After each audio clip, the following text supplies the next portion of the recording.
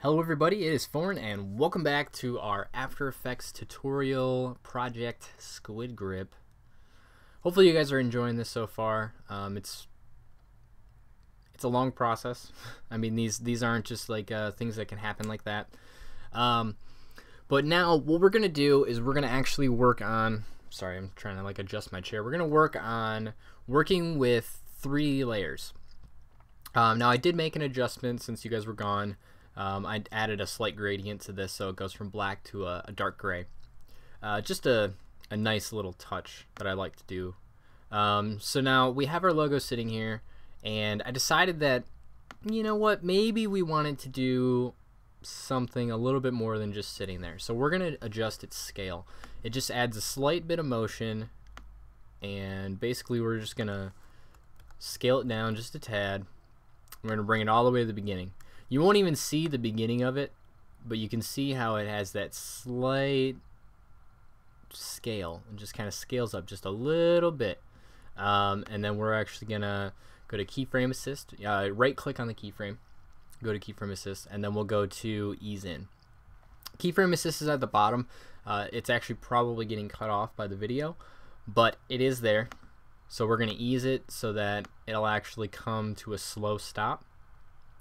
And now this is just going to kind of sit here for a little bit, and we'll have it sit on the screen for about a second and a half. A second and a half is actually quite a bit of time, especially when it comes to video. And now what we're going to do is we want this to zoom at us. We want it to just zoom past us. So we're going to turn on our 3D layer. We have our switches and layers into the actual switches. So we have it as a 3D layer now. And now what we want to adjust is its position. So we're going to toggle our keyframe right there. And now we're going to move forward, we'll say about a second right now. And we want to adjust its Z position. As you can see, as I'm moving it forward and back, it's kind of pushing forward and back. So we're gonna go super negative so that it gets past the screen. We don't want it to go too far. We want it to literally just like pop and then be gone. So it's gone. So that's what our motion is going to be. It's just going to zoom in, and now you'll notice that it starts creating a pixelation. Now normally when you're doing something like this, you don't want to do this with rasterized objects, which would be like a PNG. You would rather do this with Illustrator documents, which are vectorized, in which case we can turn on the rasterization or the continuous raster. We don't want to do that. That turns on anti-aliasing, and it makes it really gross. So what we're going to do is we're going to turn on our motion blur. So now with our motion blur on, just that single layer, we'll actually turn it on for the entire scene. This will enable it for the entire scene. And now it creates that slight blur on the outside. So it makes the pixelation a little less noticeable. And then also on top of this motion, we're going to adjust its transparency, because we don't want it to actually pop at the screen. We want it to eventually just fade out. So we're about 4 seconds in.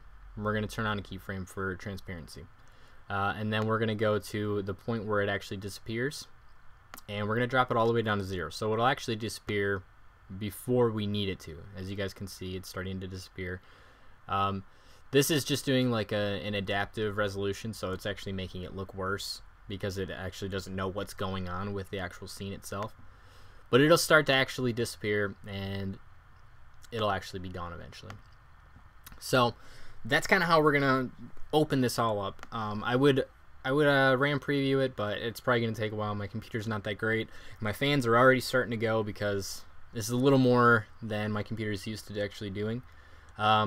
Another thing we're actually going to do real quick, because we just talked about motion blur and stuff like that, we're going to turn on the motion blur for the other layers that are going past. So you'll notice that the stroke doesn't like to play well, and that's just because of it being a layer adjustment as opposed to a layer of its own. So that's totally fine that it does that. I actually don't mind that one bit. I think it creates a nice contrast. So we had that swoop past and stuff, blah blah blah. You know, the same stuff as normal. The next portion that we're actually going to deal with is we're going to bring in our actual video. This is going to be our simple steps. I haven't actually watched this video. It's quite long. So we're just going to go in and we're going to take little bits and pieces. So we have our video. We want to actually just take a portion where they're putting it on. So as you can see, he's got the controller ready. So we'll do option and then the left bracket. It's the one right next to P. And that'll actually shorten our clip up. So we only want this little portion. We only want from there and on. And then we'll move forward to about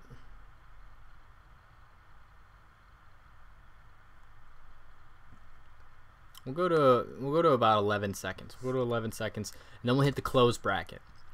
And now what the close bracket is doing is basically now it's just saying we're only going to use this portion out of the entire video. Now we're going to duplicate this layer. No, we're not. We're not going to duplicate it yet. Basically, we're gonna find our position that we want this to actually go in, so that we can actually fit 3 separate videos. Because I think it's actually 3 simple, easy steps. So one is actually lining up the edge to the actual controller edge, and then I think the next step is actually like folding one end down and folding the other end, and then you're done. So what we're actually going to do is we're going to scale this down just a little bit. And we're going to put it in the position that we want it to be in. I think we're going to bring it over here. And we're going to eventually bring back in our things that we swiped over. We're going to bring it back in, and these are going to be on the side. So we're going to scale this down so that we can fit 3 videos evenly. So we'll duplicate it, and we'll just see what it looks like. And we'll duplicate it again. And we'll try and get the spacing between them all just right. So we're gonna have to. I think we're gonna have to scale this down just a little bit more. We'll scale it down to 60%. And now we'll shift and move. Select them all. And we'll get them nice and even in the composition so that we create a nice framing basically. So now we have our 3 separate videos, but we want to actually grab a different part of this video. An easy way to actually do this, when you have the layer selected, when you put it over the area that's not being used anymore, it brings up this bar that has the 2 arrows. And basically what we're going to do is we're going to click and drag. And what it's going to do is it's actually going to play the video, and we can scrub it through. So now we'll find a different portion. We'll wait until he finishes that up. Click and drag again. So now he's got his one piece done, and now he's going to start his next process. So we'll actually go to the beginning so that we can get it to match up with that piece. So he has his first step done, and now he's going to start his second step, which is actually folding it onto it, folding the bottom down. We'll probably eventually end up scaling these up, but for right now, that's what we're going to be using. We're going to duplicate that one because we want that same time frame, and now we're going to put it down here so that it's at the next one. We'll get rid of that other one. That was just a placeholder. And now we'll actually fast forward, keep fast forwarding until he gets his bottom done. And now that he's got his bottom done, like so, he's going to start doing the top. And now we're actually going to get it to match up so that he's about to do the top, which that looks about right.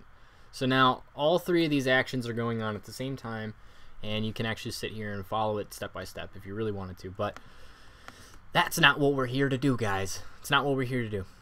So we're actually gonna extend these. We're gonna extend these out a little bit, and then we'll be able to put information on the left hand side in a little bit. But for right now, we're gonna do this, and we're gonna bring our layers back in. So we have our position keyframes on our actual masks. So we'll toggle the keyframe again. So that's where they are. We'll go right here. We'll select these and move them back over. and move forward about a second, maybe a little bit less. And now we have to actually select our masks. So we want this mask to come over like so.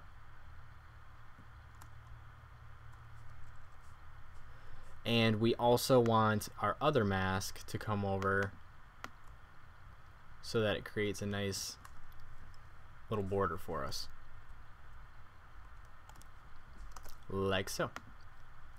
And then we will actually ease these so that it comes in and stops. Comes in and stops nicely. So we'll ease that in.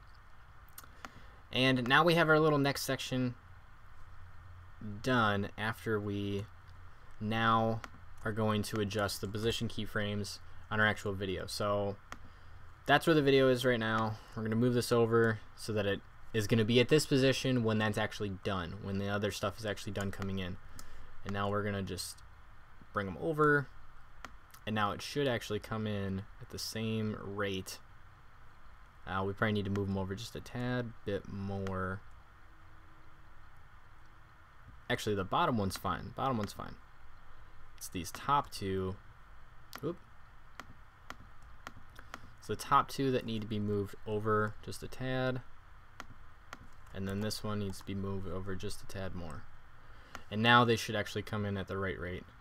Yeah, they're still close. They're close. So something that we can do to fix this, we can see where they are right now on the actual screen. We'll just start moving this over pixel by or frame by frame until it actually matches up correctly, like so. Like so. So now we're going to turn on our motion blur on those videos just so that they come in appropriately. And there we have it. We have our next little section of our video. They're sitting there basically applying the SquidGrip to a controller, showing people how it's done on the left hand side. On the next video we'll be adding in some information. We'll animate that coming in so that we actually create our small advertisement. This is like our call to action kind of section, and then we'll be closing off the video with a little outro. So anyways, I hope that you guys enjoyed this so far. And oh yeah, we gotta remember, always save. Command S, everybody. Save your projects. Never forget to save. So I'll see you guys next time.